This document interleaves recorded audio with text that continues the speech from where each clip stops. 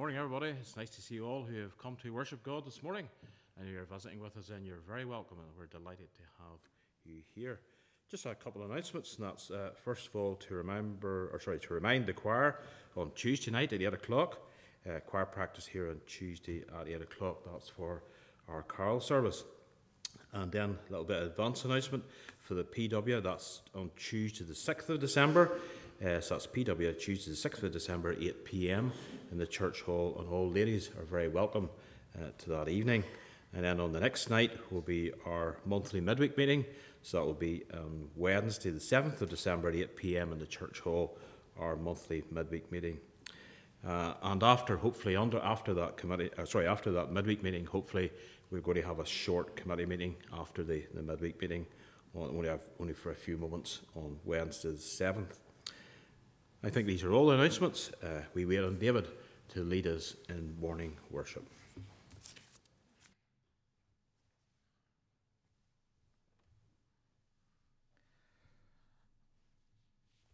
Let us worship God. Let us pray. Eternal Father, in your grace and in your goodness, you've called us into the stillness and into the quietness of this house of prayer, that we as a people might seek your face, that we as a people might worship you in spirit and in truth. But the more we seek to do this, our Father, we realize we fail to do so unless you grant us the aid and the assistance of your Holy Spirit.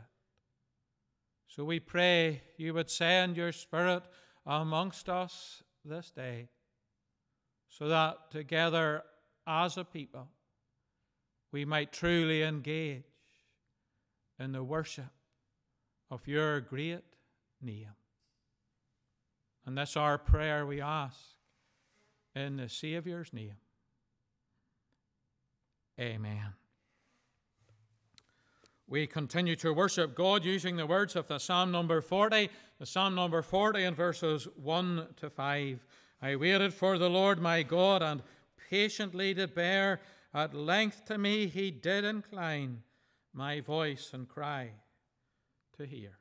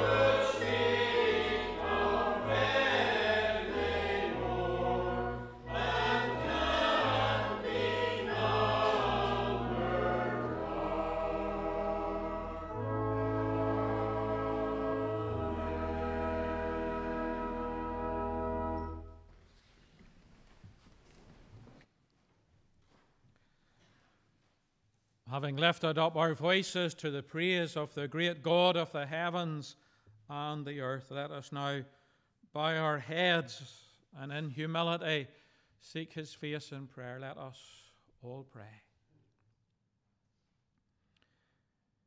Eternal and ever blessed God, sometimes when we come into your house to worship you, our hearts can be laid low. We may be sad. We may be unhappy. We may, as the psalmist would put it, be disquieted within ourselves. But we bless you, our God, as we come into your house, and as through the words of the Psalms, you speak to us and you remind us of just who you are, your greatness and your goodness to us. Our hearts are not only stirred, but our hearts are blessed. And we realize as we read your word, it was so often the case for the psalmist as well. In his own life, both in his family and in the nation over which you placed him, he faced trials. He faced difficulties. He faced challenges. And so as we read the Psalms, we read of one who at times was cast down in his heart, in his mind, and in his soul. And so it is there in Psalm number 40, he approaches you, he seeks your face, and he waits patiently. For he knows, who is he, a sinner saved by grace, to demand anything of you, the eternal God. And so he waits quietly, and he waits patiently. And in your time, our Father, you bow your ear to his prayer. You hear his prayer. And he speaks of how you lifted him out of the miry pit, out of the muck and out of the dirt. And our God, not only did you lift him out of such, but you set his feet upon the rock. He had to be patient. He had to wait. And in your time, you blessed him. You lifted him up. And you strengthened his heart and his mind. And so he is moved, our Father, to praise you and to bless you. And in light of his thoughts, in light of his worship, we come as a people and we recall your goodness to us.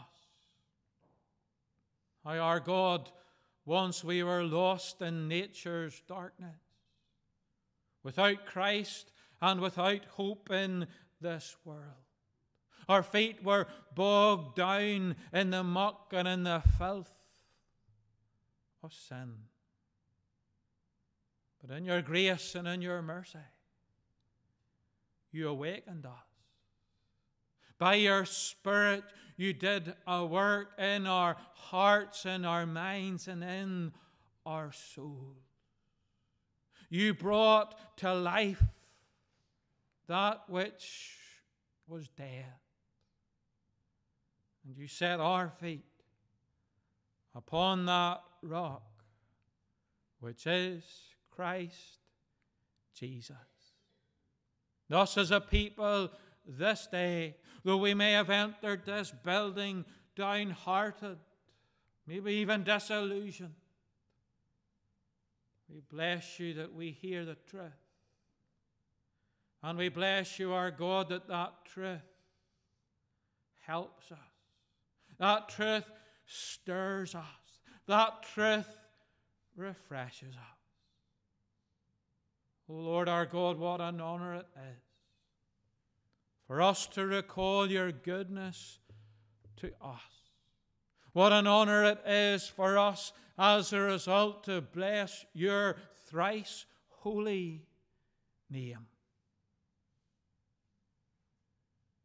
And as we do so, our God, if it pleases you, we pray you would bless us and you would strengthen our hearts and our minds. But as we bow before you on this bright, sunny Lord's Day morning,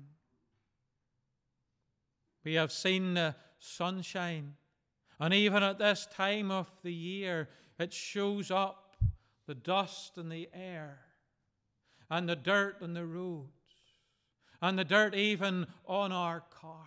Yesterday, our God, it was such a dark and dismal day, and a car which was dirty looked clean. But today, our God, the sun shines, and we see darkness that yesterday was hidden. And we realize as we bow in your presence and the glory of your brightness shines upon us, we see that we are a sinful people. We see that we need our sins forgiven, our iniquities taken away. So we come as a people, our heads bowed, humbled before you, praying that for the sake of your dear Son, you would cleanse us and you would forgive us, so that the praise that we present to you this day will indeed be pleasing and acceptable in your sight. For it's in the Saviour's name we pray. Amen. We turn to the Scriptures, to the Word of God, to 2 Chronicles chapter 33. 2 Chronicles chapter 33 and verses 1 to 9. And you will remember in our recent studies in relation to Manasseh and his, what you might call his downfall, his apostasy. The first sermon was simply entitled Darkness. Then the next sermon was entitled What Happens When a King No Longer Believes in God. And today our sermon is entitled The Darkness Deepens. 2 Chronicles chapter 33 and verses 1 to 9. Let us hear the word of God. Manasseh was 12 years old when he began to reign, and he reigned for 55 years in Jerusalem. And he did what was evil in the sight of the Lord, according to the abominations of the nations whom the Lord drove out before the people of Israel. For he rebuilt the high places that his father Hezekiah had broken down, and he erected altars to the Baals, and made Asherahs, and worshipped all the host of heaven, and served them. And he built altars in the house of the Lord, of which the Lord had said, In Jerusalem shall my name be forever. And he built altars for all the host of heaven in the two courts of the house of the Lord.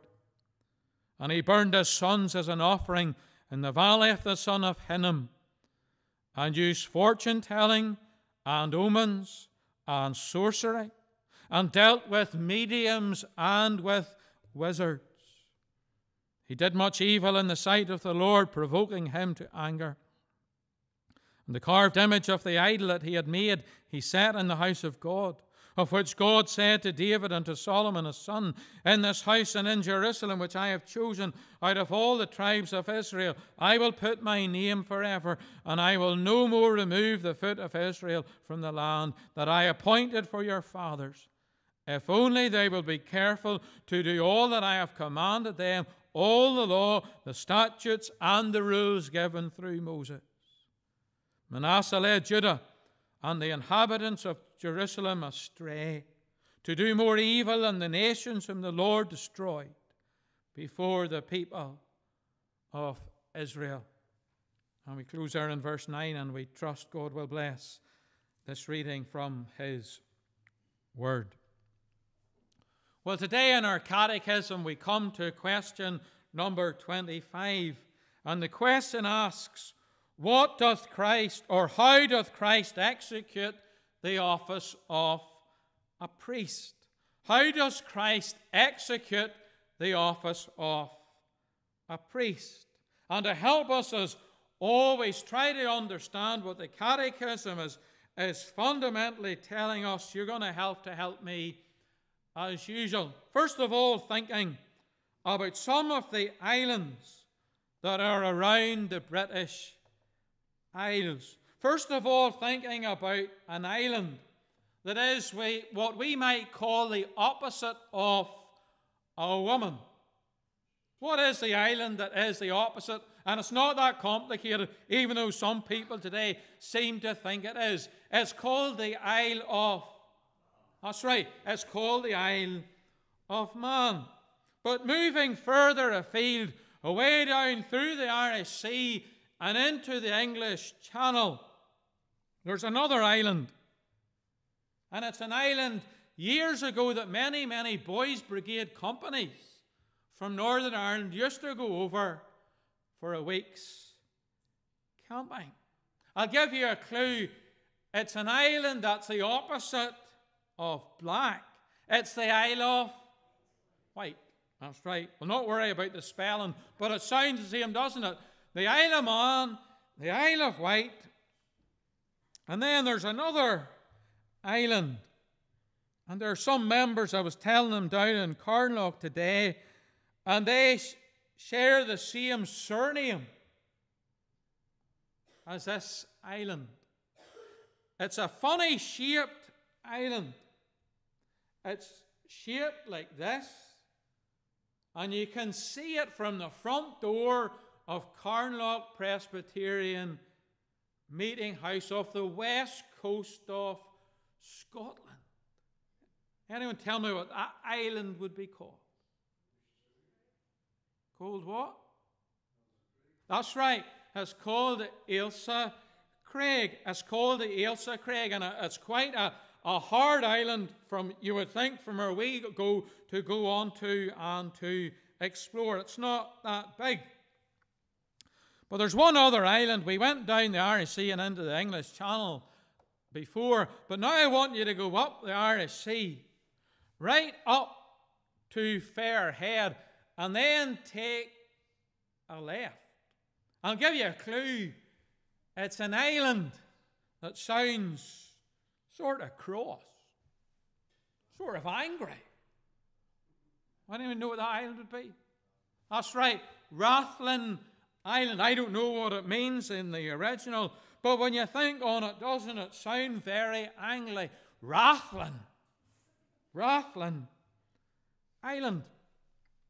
But you know, I was reading this week about a man by the name of Robert the Bruce. And you who know history will know that Robert the Bruce eventually became the King of Scotland. But Robert the Bruce, his wife's family had connections in our part of the world. His wife's family owned a lot of land between the village of Glenarm and the town of Larne. But anyway, Robert the Bruce wanted to become the King of Scotland. But there was a problem. There was someone else, it would seem, who didn't want him to become King of Scotland. There was someone else who wanted someone else, perhaps himself, to gain that crown. But anyway, history tells us, and I'll not go into the details, but history tells us that somehow the opposition, if you like, the other person who was in the road of Robert the Bruce becoming King of Scotland, he ends up killed. He ends up murdered. And Robert the Bruce is enthroned the King of Scotland. But in truth, He's name, or king in name only. Because there was an English king at the time nicknamed Longshanks. And he was no friend of Robert the Bruce. He didn't want Robert the Bruce to rule Scotland. And what does Robert the Bruce do? What is he forced to do? He's forced to run away. Some people think he hid somewhere around Campbelltown over there in Scotland. But many people who live over here and many people who live in Rathlin believe that Robert the Bruce made his way to the safety of Rathlin Island. And he hid away in a cave that to this day is called Bruce's Cave. And you can imagine that Robert the Bruce has a lot of time to think about the future. What is going to happen? What is he going to do? How can he regain the throne of Scotland? Not just in name, but in reality. And anyway, we're told, as he sits and ponders and as he sits and thinks, he sees something. He sees a little spider in the cave trying to weave a web. And he watches the spider as it tries to go from one part of the cave to the other part of the cave. And it's a long distance. And the spider tries, and the spider tries, and the spider tries, and the spider fails. But eventually, after much trying, the spider reaches where he wants to reach and begins to weave his web. And many people contend that that is where we get the saying, if at first you don't succeed, try again. When Robert the Bruce was hiding in a cave in Rathlin Island in 1306 or in 1307, somewhere around that time. If at first you don't succeed, try again. And you know in life, don't you? To succeed, you need to keep trying. But you know, the Catechism reminds us, in relation to Christ, our priest, it was very different. He didn't have to keep trying to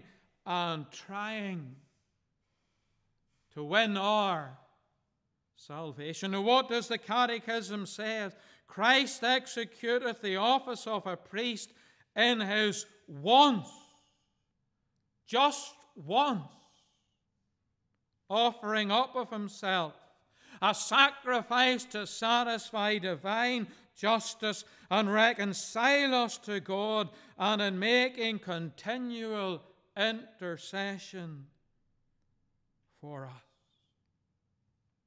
With that wee spider in that cave in Rathlin Island, to reach the other side and thereby to begin to weave its web, it had to try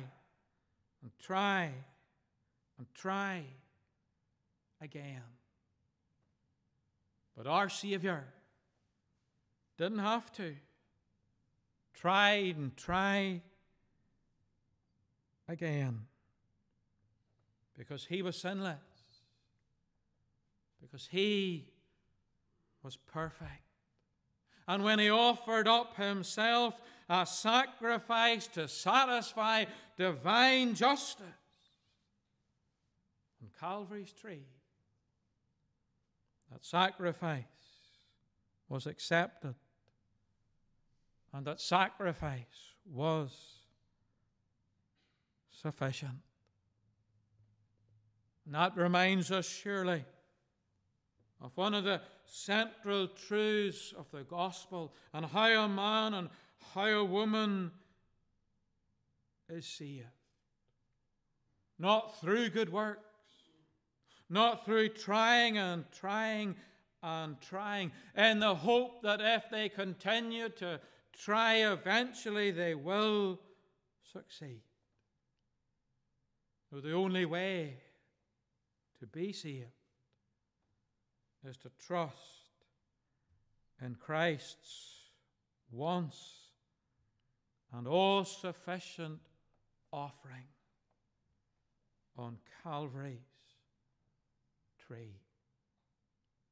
And the hymn 360 today reminds us of how wonderful that truth is. What a wonderful Saviour is Jesus. What a wonderful friend is He. For He left all the glory of heaven, came to earth to die on Calvary.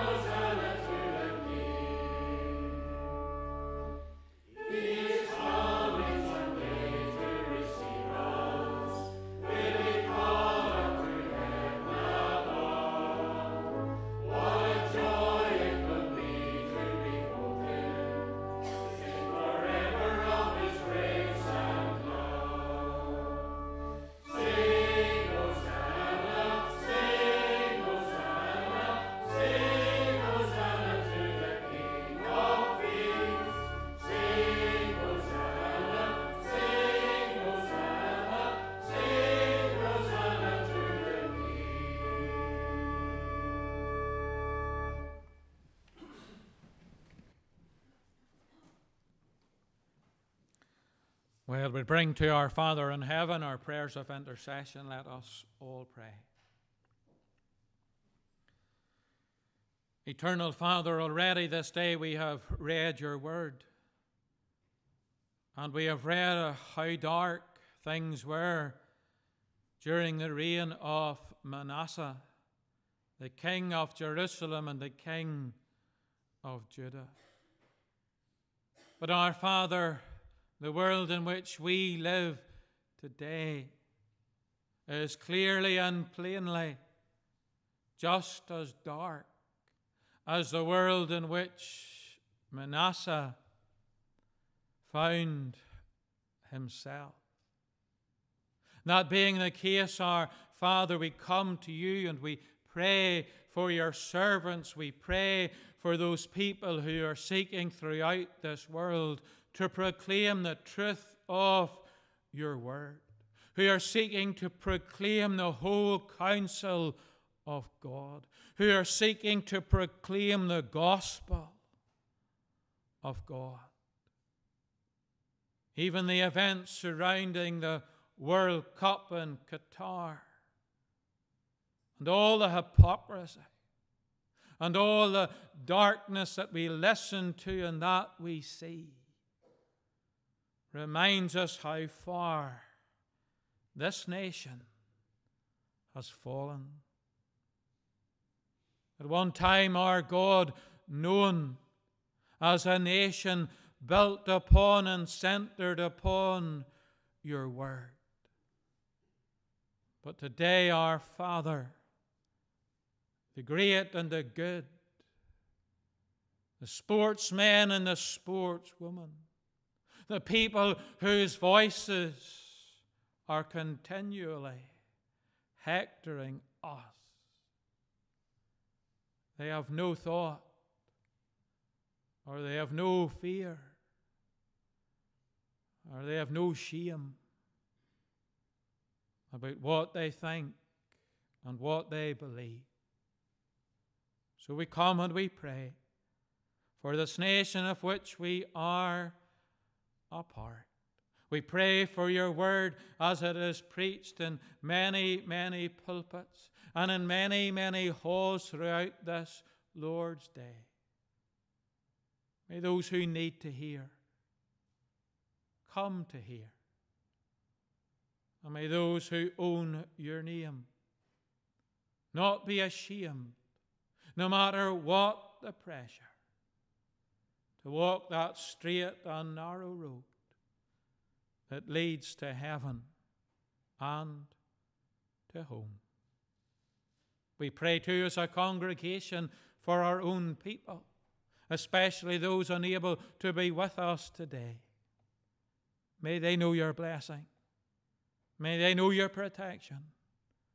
And may they know your help. And as we come now to look at your word, we pray once again you would speak with that voice that wakes the dead, that voice that we need and must hear. For it's in the Saviour's name we pray. Amen. The darkness deepens. While living in West Belfast many, many years ago now, on Tennant Street, I was out one Saturday washing the car, as many people used to do on the Saturday. A new family had just moved in across the street, and thankfully, for reasons that will soon become clear, they didn't stay that long in that house. Anyway, that Saturday, as I washed the car, a number of young boys came out of the house opposite. They just moved into. They came across the street in my direction. I'd washed the side of the car, the front of the car, the front window, the headlights, and was just coming round to wash the back of the car. I looked back, and just outside where Crumlin Road Methodist Church used to stand, there were some bricks and some half bricks. And one of the little boys, the oldest it would seem of the group, he simply lifted half a brick, pulled his arm back, and threw it in the direction of my car and smashed the back window. There were violent days in that part of the city.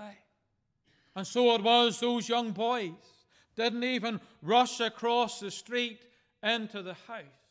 But they stood and they waited. They stood and almost taunted me as to what I would do, as to what I was going to do to them, because they just put half a brick through the back car window. But they were violent days in the city.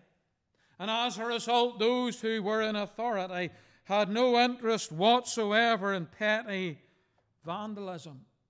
But some days later, I bumped into a member of the RUC, a detective who was sometimes seen out and about in our area.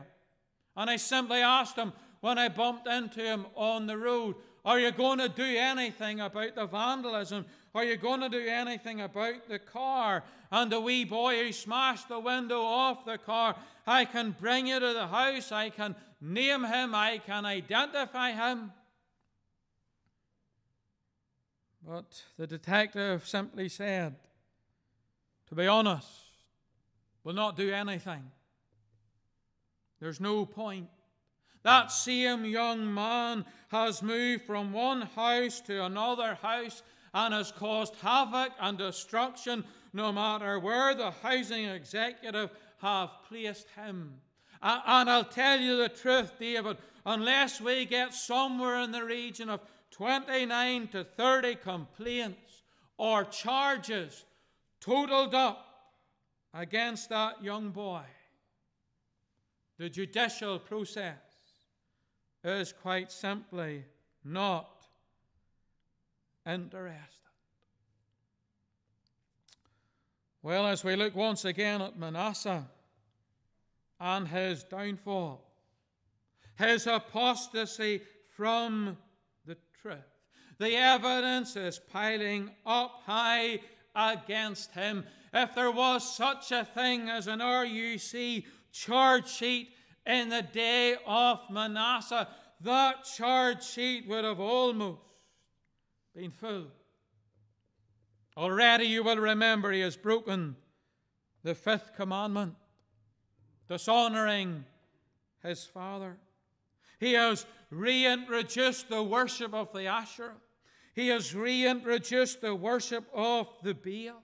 He has introduced the worship of the sun and the moon and the stars, and has brought such heathen objects and altars and images and statues into the very house of the Lord. And then to cap it all, we discovered during our last study, he has sacrificed his own sons in the fire to please the God called Molech. So already, without doubt, there is sufficient proof to prove the assertion of verse 2. And he did what was evil in the sight of the Lord. There is sufficient proof. But the list of charges is not quite complete.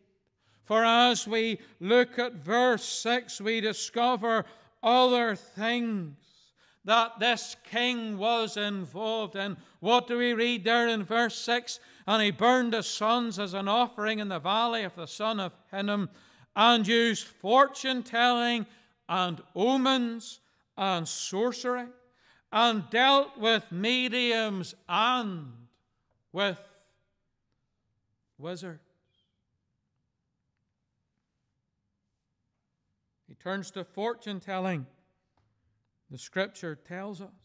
And the fact that Manasseh was one who turned to the fortune teller indicates that Manasseh was one who wanted to look into, who wanted to see the future. He wanted to see, did Manasseh, what he didn't need to see. He wanted to see, did Manasseh, what God alone was able to see. He was not content to leave the present and the future in the hands of God. And so it is, he turns to the fortune teller, and in engaging the services of the fortune teller, he is flagrantly disobeying the living God, who in Leviticus 19 and verse 26 said, in black and white language, you shall not interpret omens or tell fortunes. Manasseh turns to the fortune teller. But also we read in the same verse, and equally condemned, Manasseh turns to the interpretation of omens to direct his life. An omen has been defined as a sign with prophetic significance that portends an exceptionally notable or disastrous event. natural phenomena, strange birth defects, or animals acting in inexplicable ways are all commonly seen as omens. That's how it was in Manasseh's day.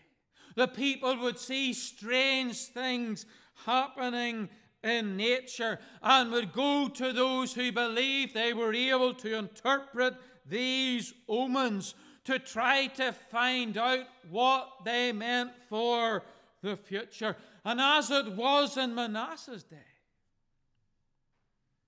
so it is the case, is it not, in our day, especially in what would be termed superstitious circles. Some people are frightened, aren't they? If a black cat crosses their path, because they view such a thing as a bad omen. Other people are scared and other people are frightened if they see a certain number of magpies. And on occasions they will go to an individual who says that they can read these things, they can read these omens, and they believe in turning to these individuals, they will find out what they mean. Manasseh in his day was involved in such darkness and brought upon himself and the nation the judgment of God. But then thirdly, we discover in verse 6 that this King Manasseh is also involved in what is interpreted, what is translated here, sorcery. In other words, when his fortune was told, or someone on his behalf read or interpreted an omen, Manasseh would hear that interpretation. Manasseh would read that interpretation, and if he didn't like it, what would he do? He would turn to a sorcerer. He would turn to one who practiced the dark arts, who practiced magic, in an attempt to do what? In an attempt to change the future. Such people used the forces of darkness, they believed, to affect the future. And when Manasseh was told something he didn't want to hear, he went to these sorcerers in the hope, the forlorn and foolish hope, that they could change the future. We have already discovered, haven't we, how Manasseh's father was a good and was a godly man, was a good and was a godly king, who saw to it that the temples was reopened, who saw to it that the truth of God once again was preached in the nation. And so it was from he was a boy. Manasseh would have been taught, Manasseh would have been reminded in the words of our catechism that the living God has ordained whatsoever comes to pass. And because the living God has ordained whatsoever comes to pass, no sorcerer can ever change that. But such is the apostasy and the unbelief of this king, that when he's given bad news in relation to the future, he makes his way to the sorcerer, that he or she might practice magic to change what God has ordained. But not only does he turn to the sorcerer, not only does he turn to those who read the omen, not only does he turn to the fortune tellers, but verse 6 also tells us He consulted with mediums. And again, what is a medium? One definition explains it so. A medium is a person claiming to be in contact with the spirits of the dead and to communicate between the dead and the living. Isn't that hard to understand? Isn't that hard to take in, that this King, the King of Jerusalem and the King of Judah, he turns to those who claim that they are able to speak to the dead, who he was wanting to communicate with, we don't know. But if we speculate, I would say he had no desire whatsoever to communicate with his father Hezekiah. For he has no time for his father. Could it be that he was wanting to go back to the generation beyond? Could it be that he was wanting to talk to his grandfather, to Ahaz, who was a godless and a heathen king? We don't know. But he plays around, doesn't he, with the darkness as he approaches the medium. But not only does he use mediums to contact the dead, but verse 6 tells us he also turns to the wizards. As King of Judah, his first port of call for counsel and guidance and help should have been the true priests of the living God. Furthermore, as King of Judah, when he needed help, what should he have done? What could he have done? He could have, in personal prayer, prayed to the God of heaven. He could have done that. He should have done that. But such is his unbelief. Such is his utter apostasy. When he needs counsel, when he needs guidance, when he needs intervention, he turns to the wizard. He turns to witchcraft to help him and to direct him. We see this now, don't we? We read this now, don't we?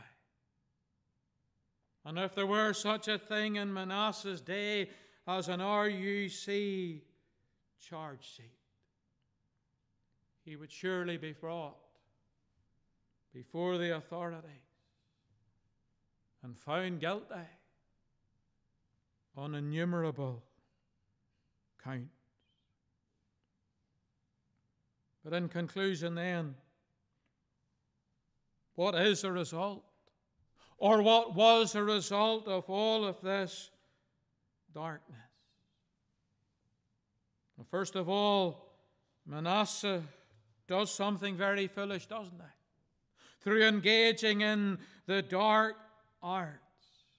What does he do? He provokes the anger of God. Again, we read in verse 6 and the end of that verse, he did much evil in the sight of the Lord, provoking him to anger. He did much evil in the sight of the Lord, provoking him to anger. You know, a little bit earlier in our study of the Catechism, number 25, I referred to that saying that is sometimes and often attributed to Robert the Bruce. If at first you don't succeed, try again. But you know, only this last week, I was reading about the Spanish conquistadors as they made their way through South, Central, and much of North America, as well as the Caribbean islands. And I had reason to think on another old saying, let sleeping dogs lie. Let sleeping dogs lie. And maybe you ask, why did you think on that saying when you read about the Spanish conquistadors, when you read about Columbus and his exploration?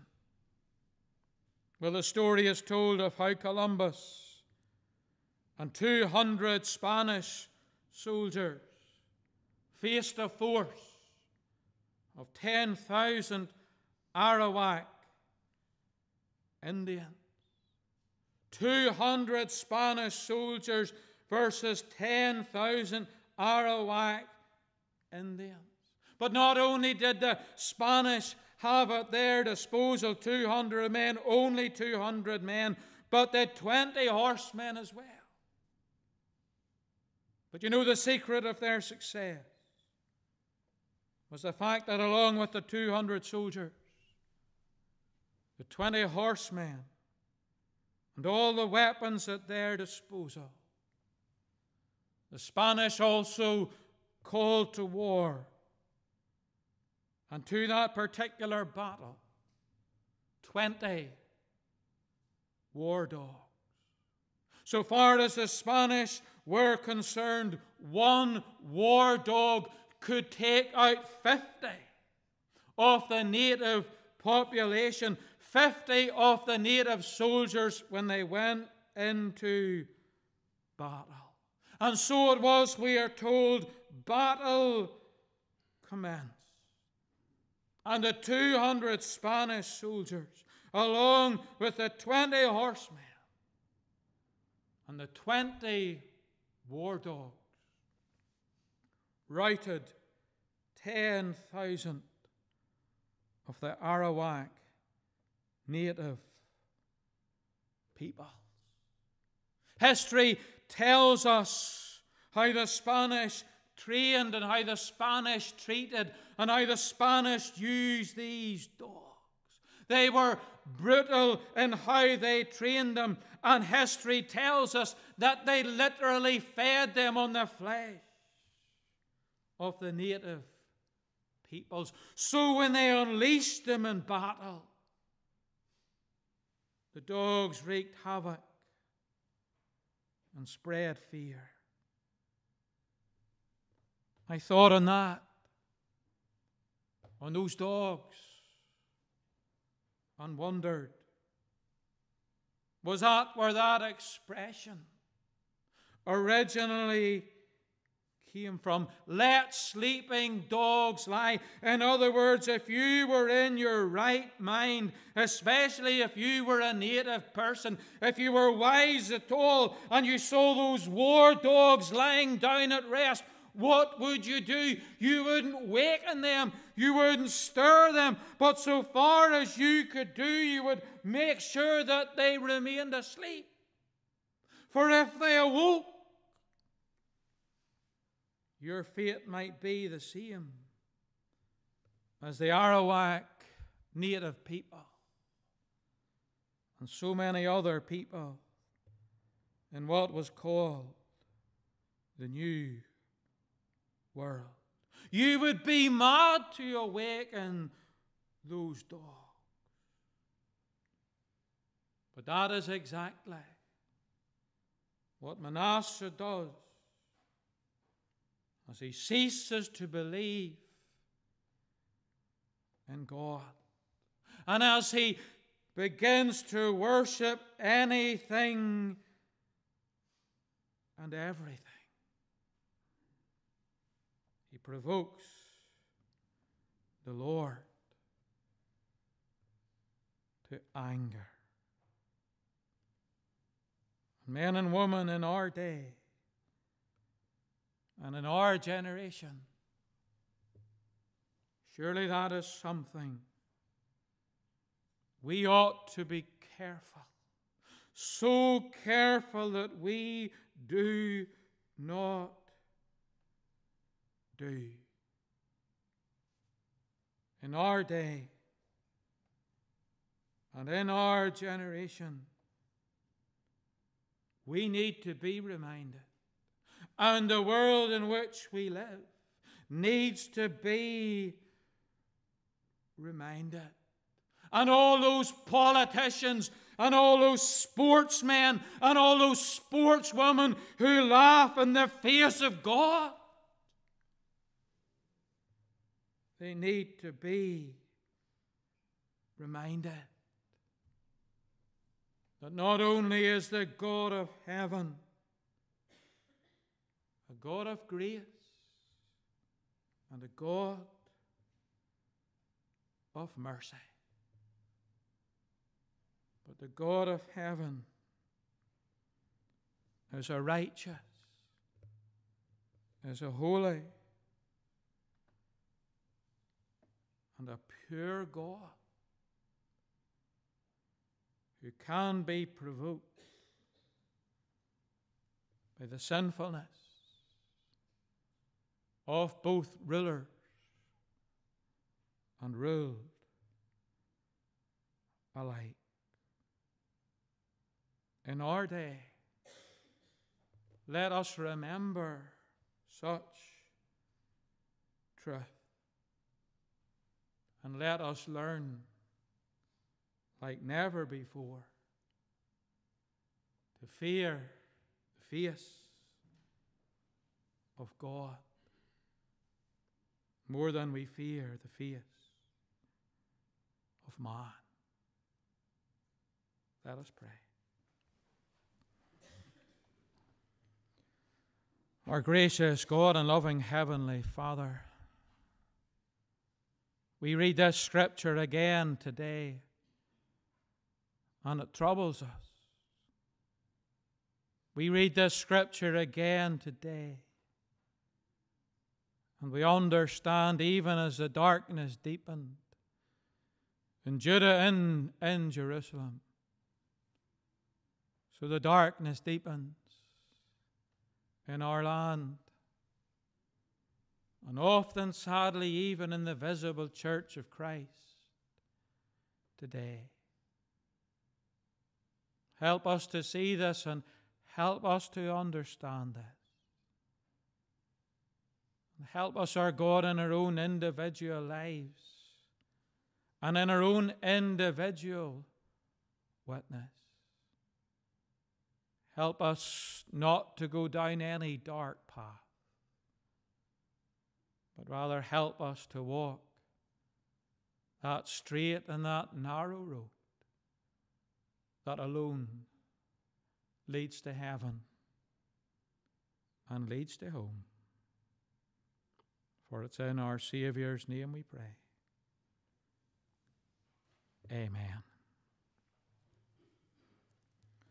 We close our service then as we sing a hymn that surely guides us in this day and in this generation. The hymn 555. Courage, friend, and do not stumble, though your path be dark as night. There's a star to guide the humble. Trust in God and do the right. That is what the living God calls upon us to do in our day. Though our path may be dark at times as night, we must trust in God and we must do the right.